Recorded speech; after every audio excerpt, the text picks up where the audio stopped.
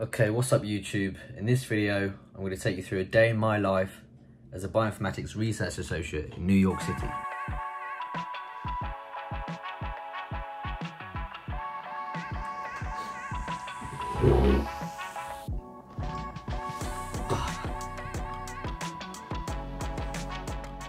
So I normally set my alarm for 7:40 in the morning. I'll wake up, get ready, and aim to leave for work at around 8:15.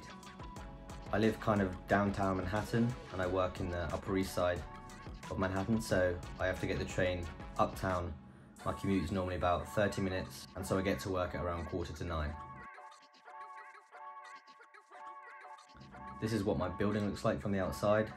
My lab's based on the 12th floor, so I'll get the elevator up and you get a really nice view of downtown Manhattan from the lunch area.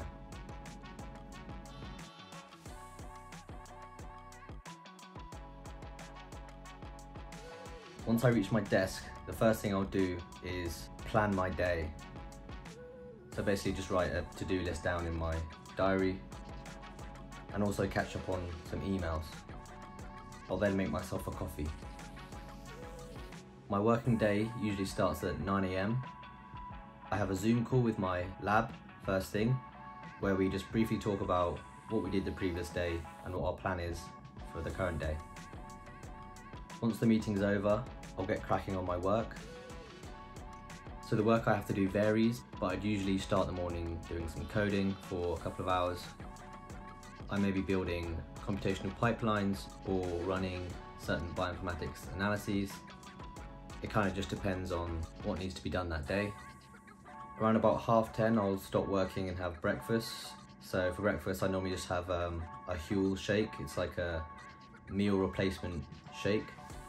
It's high in protein, good micronutrient profile. I've been having that for about a year at this point, and yeah, I really love it. Then I'll work for another 2 to 3 hours before taking my lunch break. So one of the great things about where I work is it's only a block from Central Park.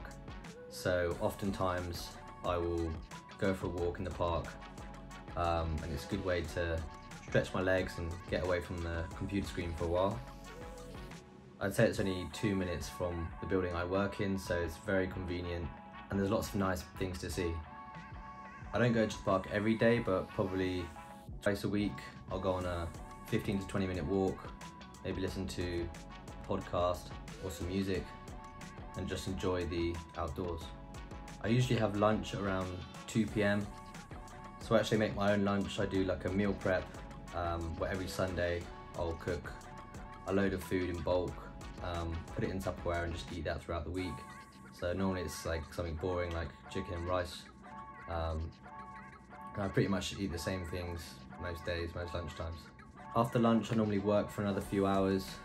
I sometimes have meetings in the afternoons, whether it's one-on-one with my PI or lab meetings or journal clubs. It kind of depends on the day. I'll normally finish work around 6 and then I'll get the train home. You often get a nice view of the sunset from the 12th floor.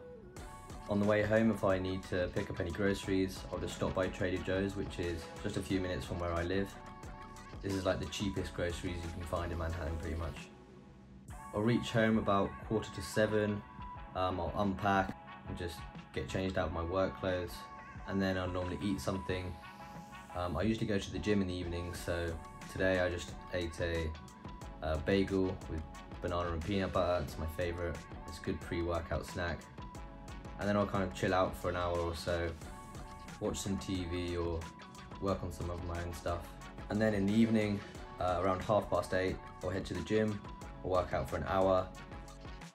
I usually go to the gym 3 days a week, and I'll normally do a full body workout on all 3 of those days. So after the gym, I'll come home, shower up, probably have something to eat or just have a protein shake. And by this point, it's probably like 10 o'clock, and then I'll just be relaxing, hanging out with my roommates, watching some TV or whatever. And then I'll aim to head to bed around 11:30. So that's pretty much it. That's like my average day in the life of a Bioinformatics Research Associate in New York. If you've got any questions for me, just leave a comment below. I'll try to get back to you. But otherwise, thanks for watching. Leave a like, and I'll see you in the next one.